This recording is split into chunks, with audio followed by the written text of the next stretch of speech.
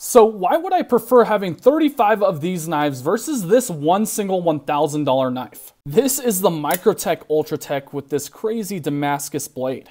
It's got a carbon fiber handle, and it's made in the USA. It's also number 85 off the production line.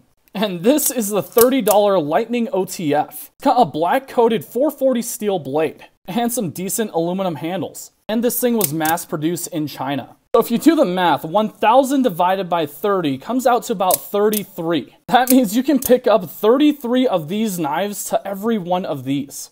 I don't know about you, but this Chinese manufactured knife doesn't sound too bad compared to one of these. And no, this is definitely not a scam.